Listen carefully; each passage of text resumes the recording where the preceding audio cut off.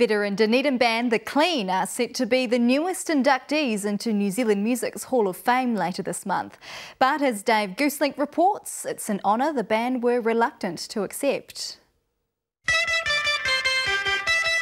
It's a Kiwi classic, recognisable from the opening notes. Recorded in 1981 for around $50, Tally Ho became something of a signature song for Dunedin trio The Clean. That was one of the first songs I wrote, with The Clean, and that went top 20, so that was pretty cool, and it helped launch Flying Nun label as well.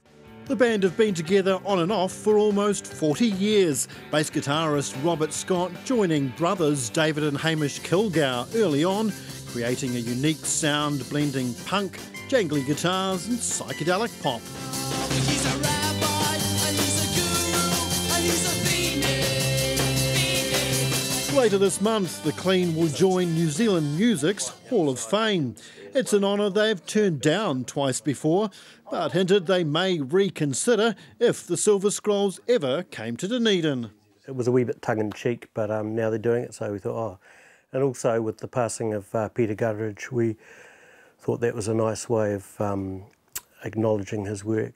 The Clean were a key band in what became known as the Dunedin Sound. DunedinMusic.com director Scott Muir says it was more of an attitude than a sound, but he's happy to see the city's contribution recognised.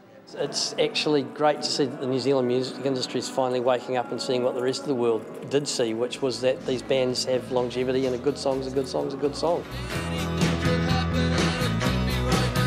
It's 2 years since the band last toured together, but they'll be able to hear someone else performing their songs when the Silver Scrolls hits their home city in a fortnight. Dave Gooselink, Newshub.